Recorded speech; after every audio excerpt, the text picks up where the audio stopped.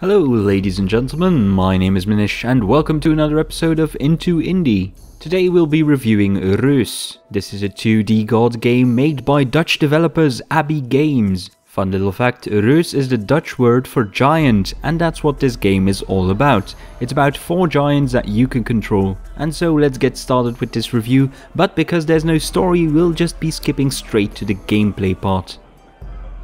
Starting a new game, the first thing you'll see is a completely uninhabitable planet. It's a dry, barren wasteland without any resource whatsoever. It's your job to enrich your planet with plants, minerals and animal life, and you do this through your giants. In total you have 4 giants, each with their unique abilities. You've got the ocean giant, the rock giant, the swamp giant and the forest giant. They each have an ability to create life, for example create a plant, create some herbs, create animals, and all of these things have certain resources related to them. Now let's say you create some blueberries. Those are food. Now these blueberries may gain bonuses depending on what they're next to. So if they're next to animals, for example, they might give a bonus to the animals, or the animals might give a bonus to the blueberries. Now your giants can also upgrade existing resources. For example, they could transform those blueberries into strawberries, which are better but have a different special ability, so they may get different bonuses. The things you can create also depend on the different biomes that are in the game. You've got deserts, oceans, forests and swamps. Now each resource also changes for every biome, so what is a strawberry in one biome might be a cactus in another biome. And again, all these different resources have different bonuses, so it's a case of placing them in the most optimal way. You might even say Reus is a bit of a puzzle game in that aspect. Now of course these resources aren't just for show, they have a purpose. They're there to support humanity, because once you've created a biome and added some resources, a human settlement might appear. Now again, these settlements, like the resources, depend on the biome they're built in. Desert villages will focus on wealth, swamp villages will focus on science, and forest villages will focus on food.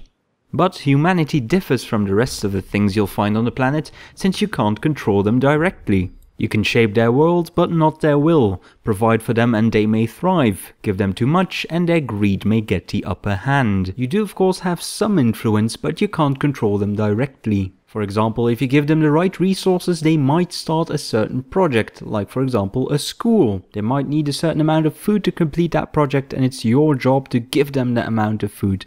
But be careful, because give them too much and they might start getting greedy. And greedy villages aren't nice to other villages, they actually attack them, they try to destroy them. And then here you have a choice again. Do you allow that village to attack other villages, or do you intervene? Now it's still in your best interest though to help these villages develop, and this is mainly because at the start of the game not every ability for your giants is unlocked.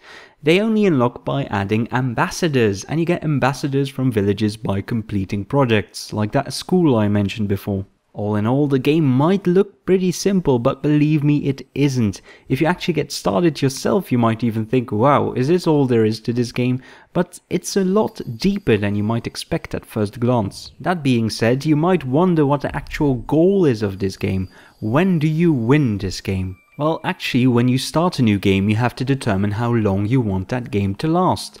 At the start you can only select half an hour. Then you get a half an hour to build your civilizations. Once that half hour is up, the game checks to see if you've met certain challenges. For example, you've got a city with 200 wealth. This gets you an achievement and you might get something new, like a new mineral you can create. Complete more of these challenges and you'll keep getting better resources. However, this is all there is to the game. There's no goal besides getting all the achievements. And this is kind of a letdown. You have to do the same thing over and over and over again, except with things that have slightly higher numbers attached to it, so it kinda gets old really fast. The game is also pretty slow, so don't expect an action-packed, adrenaline-filled experience. The graphics in Reus are kinda simple, but to be honest we can't complain all that much about it. Let's not forget this is an indie game and it does look like they did put some effort in it, unlike tons of other games that just feature some pixel art that's poorly made. However, they advertise their game on their website as having an interesting art style and a strong soundtrack.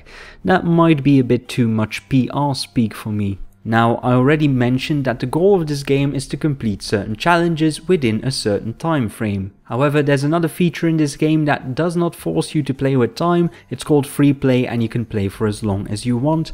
However, you can't unlock any new plants, animals or minerals. Speaking of which, there's over 100 different resources in this game. Seeing as how you need to complete challenges to unlock each and every one of them, you're gonna have to spend a lot of time if you want to complete this game a full 100%.